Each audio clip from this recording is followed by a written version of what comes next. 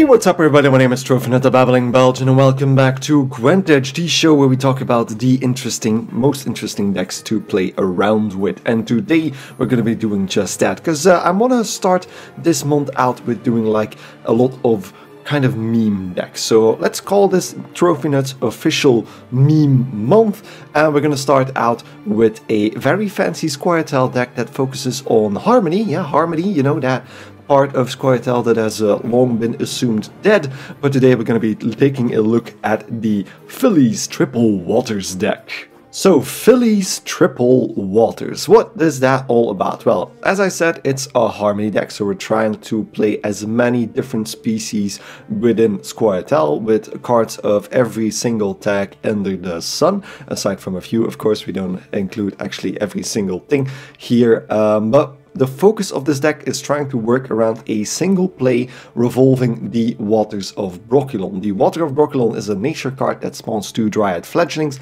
Both of them have 4 power and harmony, meaning that they boost themselves whenever you play a scoia'tael unit of a primary tag that was not on your side of the board just yet. This deck is called the Triple Waters, so meaning that we can actually play Water of Brokilon 3 times with this card setup.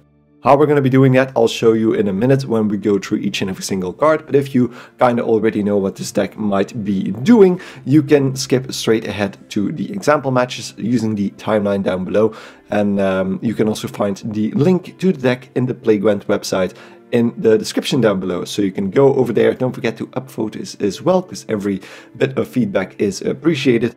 And will just help our channel really grow. So, without further ado, if you're still here, we're going to go through each and every single card in this deck from the bottom to the top. And we're going to start out with a card that you don't often see played. So the Dryad Saboteur has 3 power, and on deploy, if you put him on the melee row, he boosts an elf in your hand by 2. Our main goal is to actually boost Fillie to 12, so that is why this deck is called Fillie's Triple Waters, because it's Fillie Triple Waters, and Fillie is going to be one of the ways we're going to be spawning Water of Brokilon.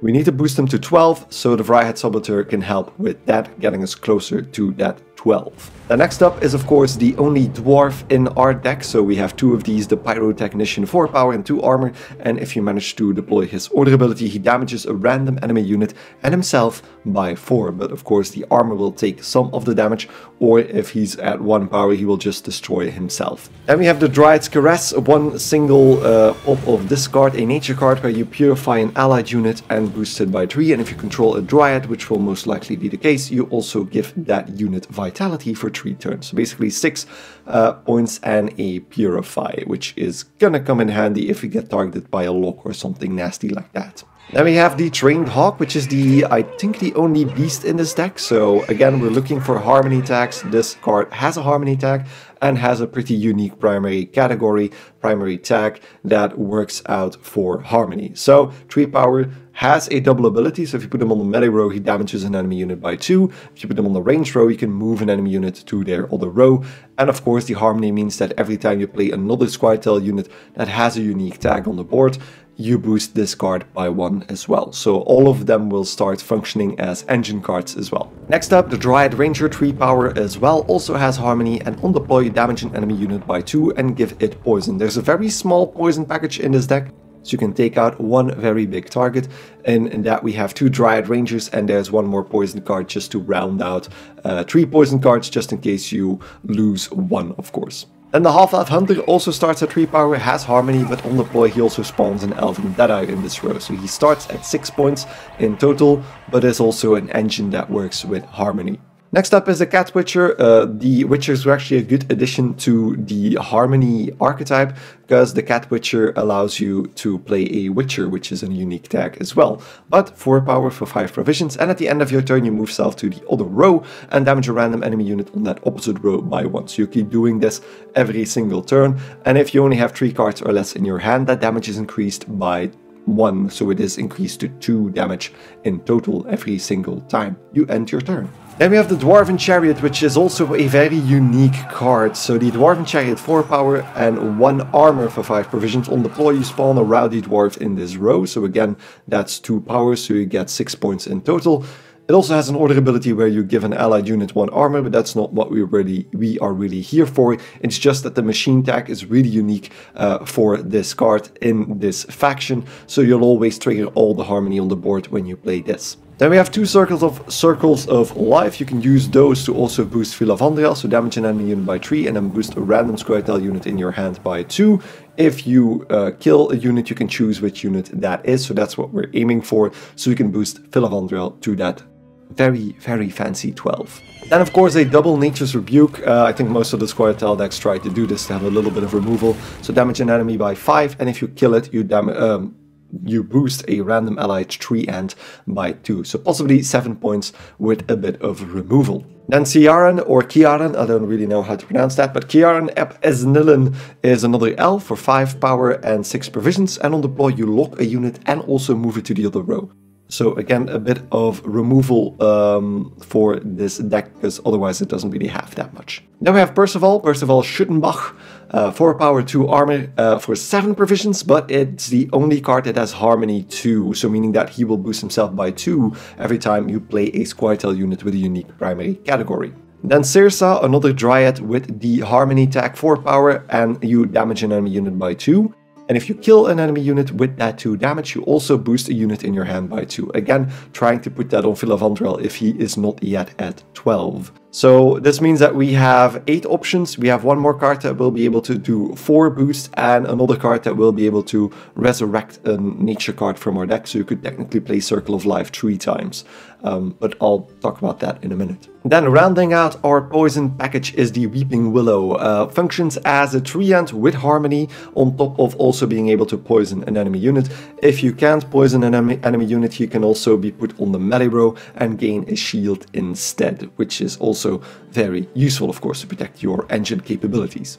Now next up is the card that makes this deck a triple water deck. So we can play water just by the card itself. We can play it from Fillie if you can put him to 12, but then you can use Alyssa Hansen, this lovely neutral card, to shuffle a special card from your graveyard to your deck. So putting Water of Brooklyn back into your deck, and then you can use Volve to pull it back out again. So that is the way we can play Water of Brooklyn 3 times, making this the triple water deck. And there she is, Volve, a Dryad, 2 power, and basically functions as a nature card tutor, so you can pull Waters of Brooklyn from the deck with this card, which is going to come in handy really, really nicely.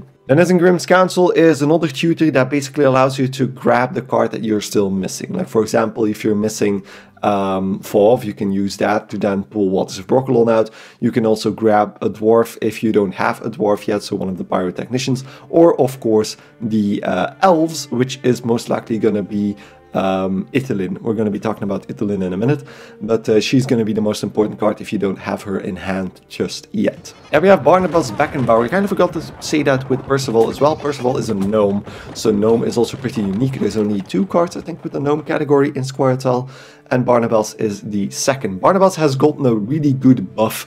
I think it was the 9.4 patch where his boost was increased by 1, so he now boosts by 3 for every boost that he applies. He starts at 6 power, and on the board you boost an allied elf, dwarf and dryad unit on the board by 3. So if you have one of each on the board, this card is a whopping 15 points, on top of most likely also triggering Harmony on most of your cards, because first of all usually gets removed because of his strong Harmony ability. So if he's gone, then Barnabas is the second gnome, but there's no gnome on the board, so he's a unique tag on the board. So functioning really, really well as a finisher. And then Italin, we talked about her before, but now we can delve into it a bit more. So 6 power and boosts a scoia'tael unit in your hand by 4 when you play her. She counts as an elf, not that unique in this deck, but there's also not that many in this deck. So you are pretty guaranteed to pull her with Isengrim's Council if you haven't got her in your hand just yet.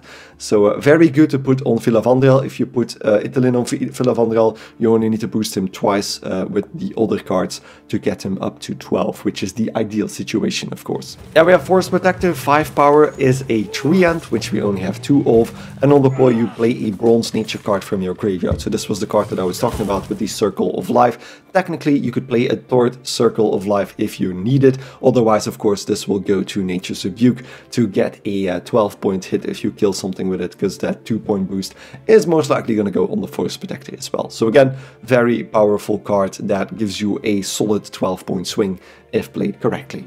And now we have Fillie himself, so Fillie and Fidel, 4 power for 12 provisions, and on deploy he creates and plays a scoia'tael special card with a provision cost equal to his power. And that is why we're trying to aim to 12 power, because if he is at 12 power, you are guaranteed to play Waters of Brokilon if you play him on the melee row. If you can't get him to 12, you still can put him on the range row to play a lower card, or if you know what you're getting, like for example at 10 you can also play Call of the Forest, which can be very, very useful, and play another scoia'tael unit that way, possibly triggering Harmony twice. But Fillie, most of the time we're going to be trying to aim for Waters of Brokilon. And then of course the card itself, we talked about it before, but spawn 2 Dryad fledglings in the row that you select, giving you 8 points in one go, but both of those have Harmony, so giving you basically a 2-point engine every time you play something unique afterwards. And then the final one is our stratagem. This is a bit of a peculiar choice, but because of our deck, the way that it works, we really need Fillie in our hand, so Curse Scroll allows us to do that. On order, you draw a card of your choice and then put a card from your hand at the bottom of your deck. So basically allowing you to definitely have Fillie in hand when you start. And then our leader ability, of course, is Call of Harmony, where we spawn and play Dana Meab. And she is a 7-point relic. So relic is pretty unique, no longer completely unique, because with the addition of Torque, we got a second relic in scoia'tael right now. But she also has Harmony, so also just functions as an engine card, which is really, really good. So she triggers Harmony on every card that is there, and also has Harmony herself. So really, really powerful indeed. So it might seem that this deck is not as powerful as it looks, but against the current meta where you face a lot of Nilfgaard and a lot of Skellige Reckless Flurry, this deck is actually pretty good. So let's head into a few example matches and hope that we find opponents like that to just showcase this really, really nicely. So next up is actually Monsters, our first match against Monsters here, the Arachas Swarm. That might actually be interesting. We do start, so I usually prefer to not start, because that means that we kind of can use our first rounds to just hang back and relax. But now we really have to see that we get the good boosting cards here, because there's only one hand booster just yet, and that's Fillie. Okay. That's actually good. I can use the Curse Scroll now instead to get Italin in hand. So Italin is 4, so we need another hand booster afterwards. And we don't have the Waters of Brokilon here, but that doesn't really matter at this point. Good start might be the Pyrotechnician, and then I'm going to use the Curse Scroll to get Italin in hand. And get the Dryad Saboteur at the bottom of the deck. Although I don't have a second Poisoner either. No, Dryad Saboteur goes down. There we go. Pretty okay start, I think. But against Arachas Swarm, the Dwarf isn't going to do much. And then we get a Portal in an Arachas Swarm deck. Okay, just going for the big points, apparently. I could actually try to do it. Because I have Alyssa now in hand already, so I can actually boost with Fall into Waters of Brokilon. Do it like this. I could have actually used the Pyrotechnician there as well, but Natural Selection, of course, hits the Dryad immediately. I could just use Italin now. Italin is an elf. We don't really have a lot of other Harmony engines in hand right now, so I can just use Italin and get Fillie up to 8 and trigger a... I'm always want to say Assimilate, but it's Harmony. So Harmony once, and then we get Royal Decree. Ooh. Royal Decree on a Griffin. I don't know. I don't want to see what their hand is at the moment. That sounds really good. Alyssa's gonna be the next one, so I'm just gonna put the Cat Witcher down. That also triggers Harmony and gives us a bit of damage. I'm gonna trigger the Pyrotechnician for some extra hits as well. So now we're just dealing 1 damage every single turn. So if there's another Natural Selection, it's bound to come out right now. Now our opponent is deciding, and it's becoming maxi, so that probably means that they're trying to set up their deck ideally here. So let's put Alyssa down and put the Waters back into our deck. Setting up our second Waters, so to speak. And now we actually have an Elf, a Dwarf and a Dryad on the board. So if you really need a big point boost, we can get Barnabas on the field. But if I don't need to, then I'm gonna hold off. We got actually hit by Hideous Feast. I could use one of the poisons now. The reason for that is, so that's 5 points, that gives us 28, and the Cat Witcher is still jumping around. So that can still do damage as well. And if they're afraid of the poison, then they will most likely pass. Or they're gonna parasite the Dryad. Ooh, reset. Oh, you're really certain of the fact that I don't have a second poison, do you? My hand is a bit awkward now. I of course don't want to use Barnabas because that's just so many points. The Cat Witcher also doesn't do enough just yet, so I think I'm just going to use Kiaran here. So let's just lock Maxi down and put it on the other row. It really doesn't matter, but now our Cat Witcher does 2 points every single turn. So our opponent really needs to play a bit more than... They actually need to play 7 points if they want to be certain. And they get 1, 2, 3. That's going to be Glusty. Ooh, wow. Okay then.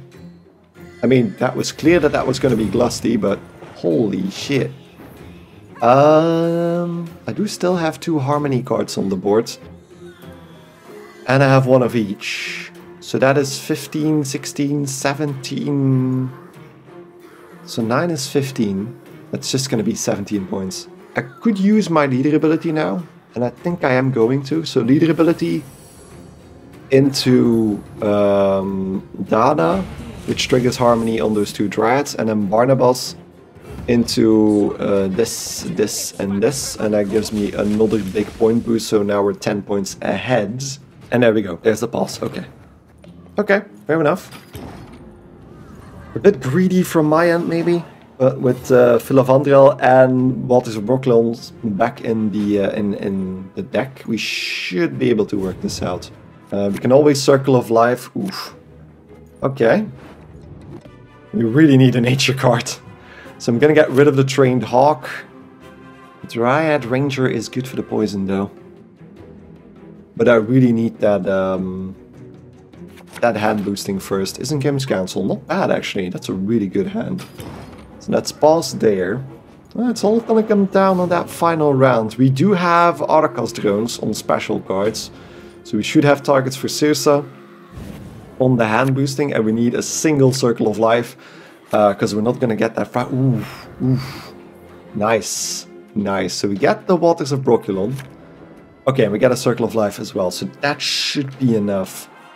We have Dryads, we have a Gnome, Tree Ant, Machine. It's actually pretty good. The only thing we don't really have is double poison.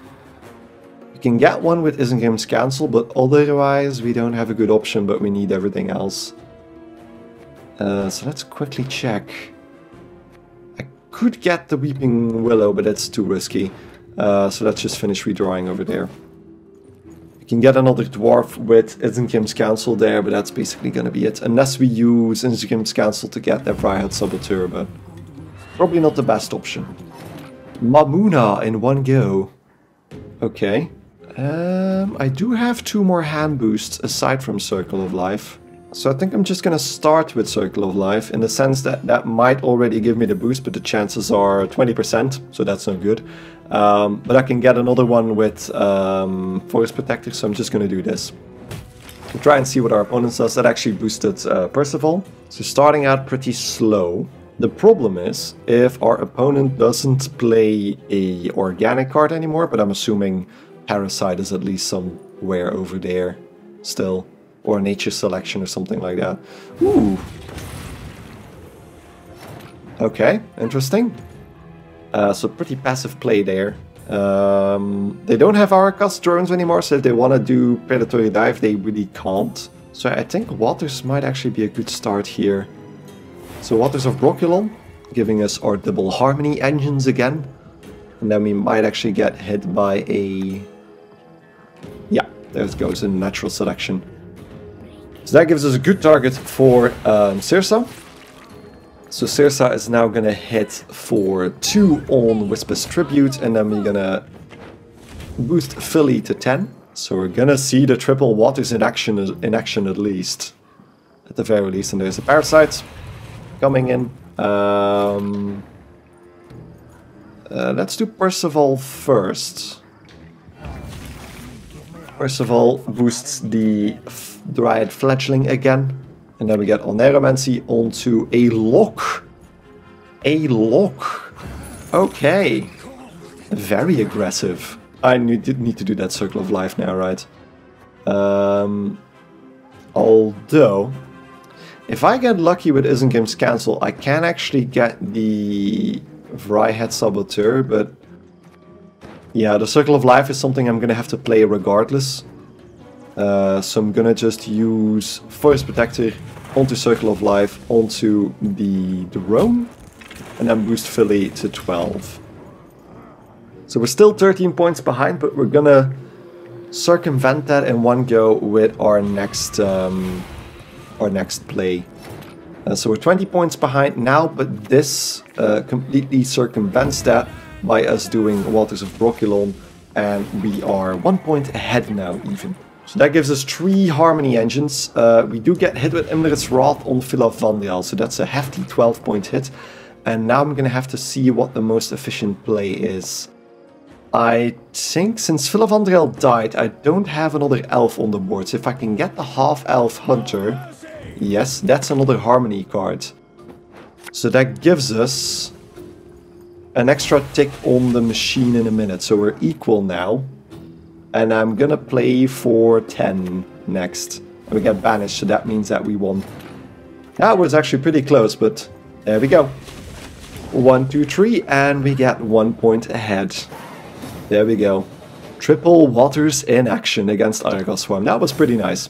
And then for our second match, we're actually facing scoia'tael ourselves, a movement deck.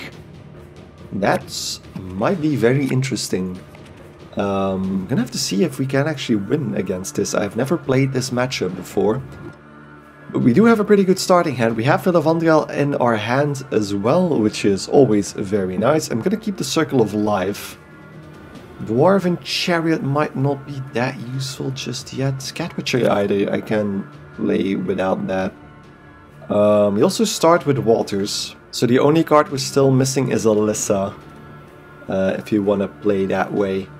Let's get rid of the Dwarven Chariot as well, because we're not going to be needing it. Although I can use it. No, let's swap it for something else. Dryad's Caress, okay. We also don't start this time, so you can actually play a bit more conservative. I've been incredibly unlucky with Nature's Rebukes. Because I could... Oh, there is only 1 in this deck. I kind of forgot about that. I thought there were 2. Never mind. We also don't have the Hawk, so I can't move that Smuggler to the other row. So this first match will be pretty limited. Could play Isengrim's Council, but that's really risky. So Vryhead Saboteur on Filavandriel. And there we go, we actually get hit by a Trained Hawk there.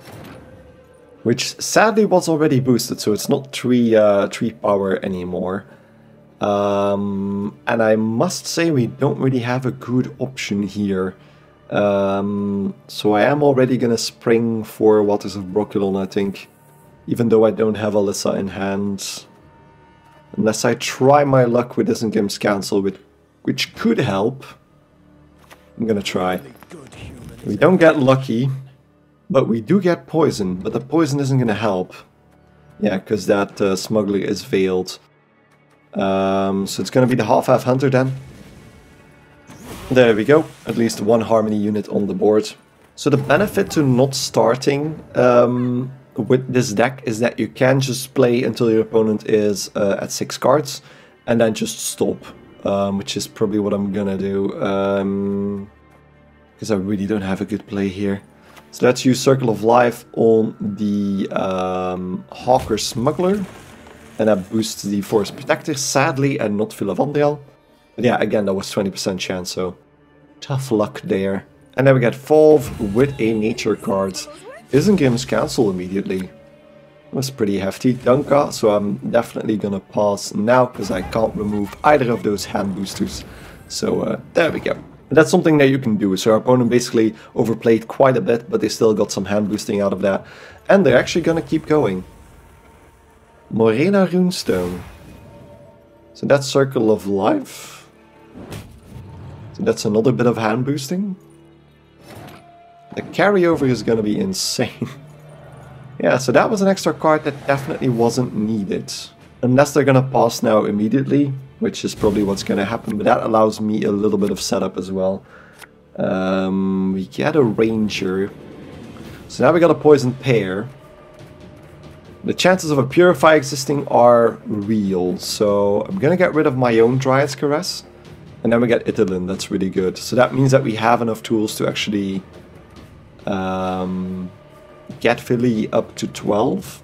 But I think I'm gonna get rid of that Harmony, that Dryad Ranger here, in the hopes of getting Alyssa. And we get Circle of Life again. Okay.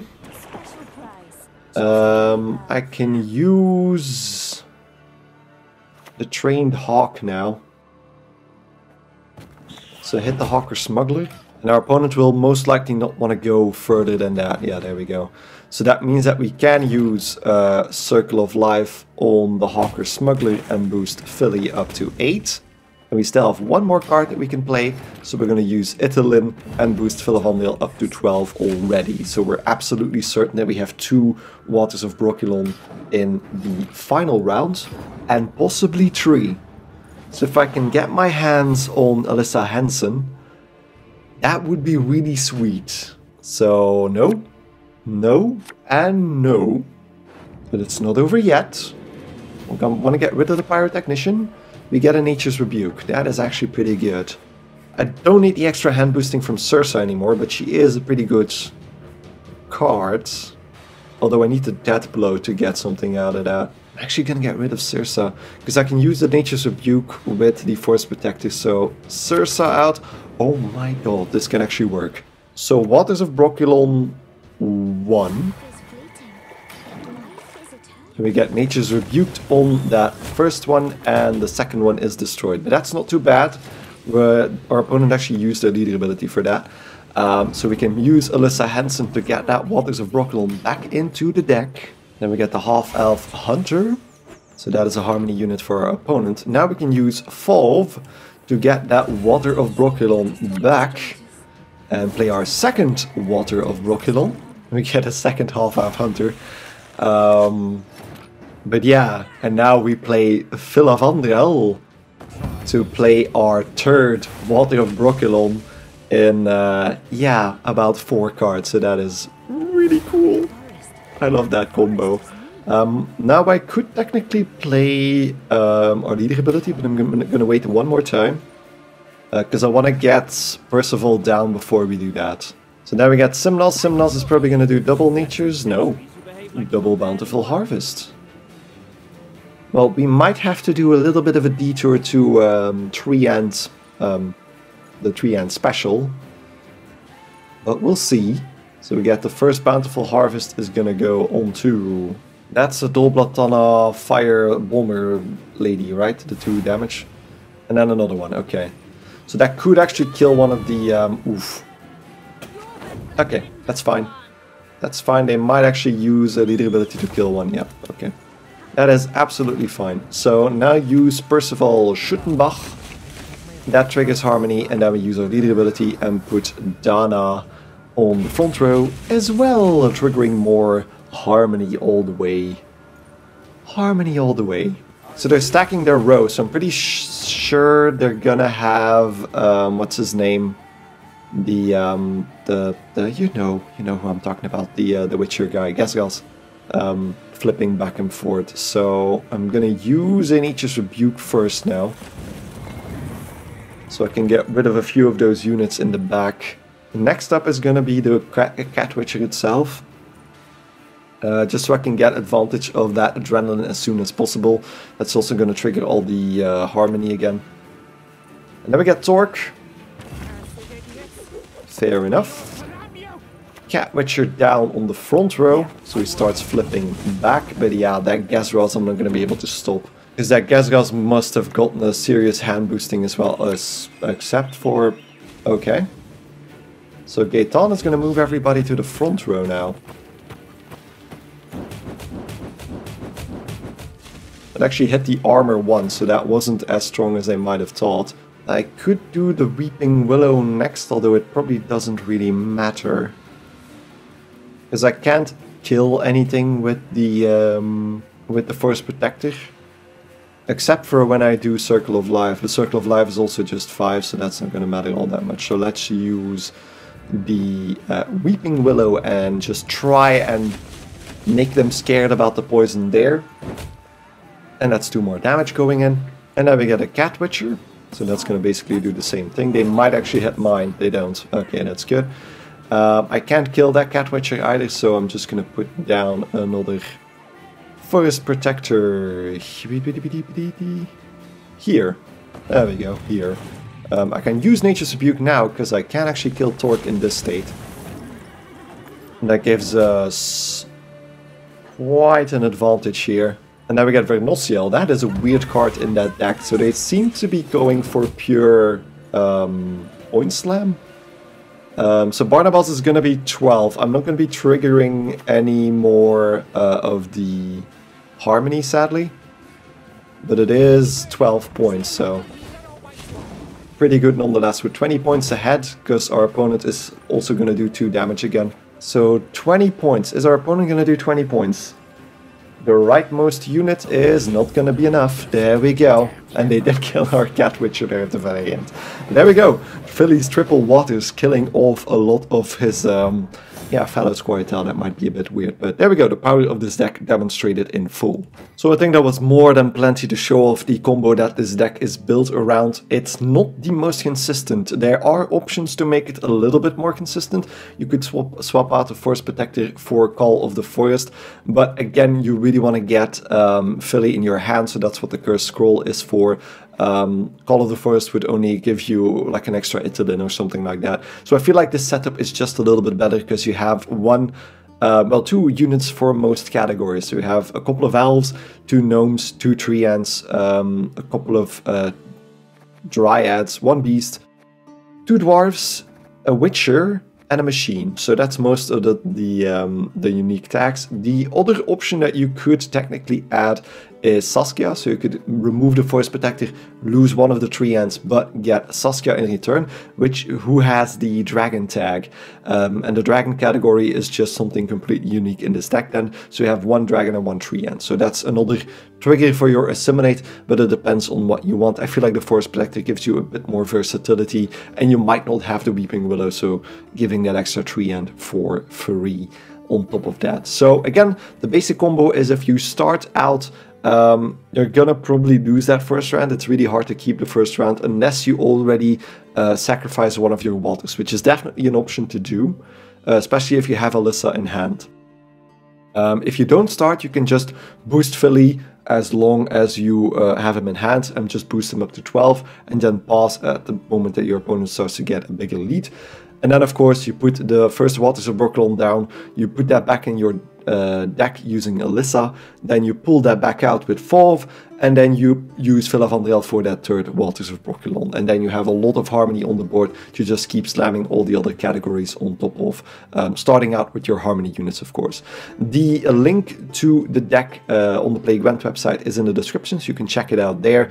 Import it, don't forget to upvote it as well there, and the game plan we just explained, so you will not really need any more explanation after this, I'm assuming. And that's it for this deck guide. Let me know what you think, because I'm really curious what you feel about this deck, if you feel like it's good enough to get you a few wins, or if it's just if there are things that I can improve on this, let me know, and I'll gladly continue the discussion down below in the comment section. So thank you enormously for watching, and the next deck guide is going to be just as spicy. So thank you enormously for watching, and I hope to see you in the next video, the next episode of GwentEdge.